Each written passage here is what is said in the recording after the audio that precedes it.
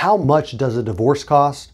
I'm Tulsa attorney James Wirth, and that's the question that we have. How much does it cost to get divorced? And unfortunately, that is not a real simple question to answer, but I can provide some information for that. So first off, in a divorce, you're not required to have an attorney. It may make sense for you to have an attorney. It may be a good idea to have an attorney, but no law requires you to have an attorney. Anybody can represent themselves in court if they have the ability to do that. So that's the first thing, is you don't have to pay for an attorney if you know how to go through those processes and draft the paperwork. The downside is that's not real easy to do, and even under those circumstances, there's still court costs. So at least in Oklahoma, if you're divorcing and need one summons to serve on the other side, the typical filing fee right now is $272.14. And that's just the cost to get it filed and to have that summons. If you're going to serve that summons on the other side, you can do that through certified mail. That costs a little bit more money. You can do it through a process server. Process servers generally charge somewhere between $50 and $100, and in more difficult cases, even more than that. So those are the basic costs.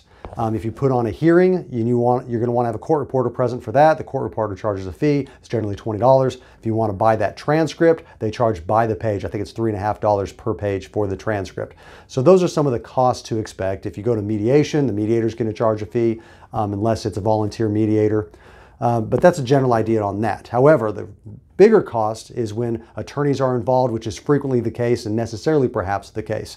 Because when you're representing yourself, there are no form pleadings that are at the courthouse. Some states like California have these checkbox pleadings. So you can go down to the court, check some boxes, fill in some blanks, file a divorce petition. That's not the way it is in Oklahoma. There are no form pleadings for divorce cases down at the court clerk's office. So you're going to have to either draft your own pleadings, hire a drafting service, or hire an attorney.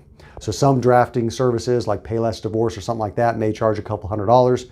We sometimes at my office do a lawyer drafting service. And the benefit of that is that we also provide legal advice that those other services are prohibited from providing. As along with drafting the paperwork, we charge a $500 flat fee for that. The next stage up is if we're talking about agreed divorces. So that's where it provides drafting, legal representation in court, legal advice to help you get the job done, but there's a complete agreement on all terms. So you guys agree to get divorced. You have an agreement regarding debt division, asset division, custody, visitation, child support, alimony, attorney's fees. All of that is agreed upon. If everything is agreed upon, we have an agreed divorce service. For representation, we charge $1,250 for that. If we have to do a quadro, some other complicated things, it could be a little bit more. Then most cases that are not agreed, you're looking at the cost to retain an attorney, and different attorneys handle it differently. They all charge their own rates, so you could call around to see how different people do it. Very few, but maybe some attorneys might do family law cases on flat fees where they're contested.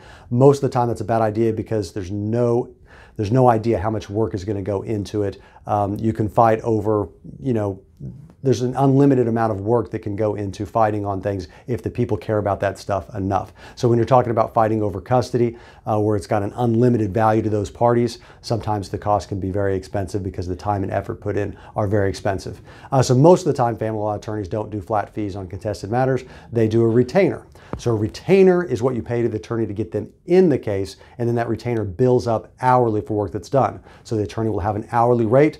Their staff may have an hourly rate that is separate, and any work that's done on the case bills up hourly is paid out of the retainer. So typically at my office, family law retainers anywhere from $2,500 up from there, depending on how complicated the case is and whether we think it's going to be done early or where we're looking at a trial retainer. So long story short, there's no real simple answer to how much is divorce going to cost. It can vary anywhere from just the filing fee that someone's handling it pro se to years of complicated litigation where you're dealing with parenting coordinators, guardian ad litems, custody evaluators, psych evaluations, drug testing, professionals that come in and testify in addition to those. So sky sometimes is the limit when you're fighting over things that mean a lot to people.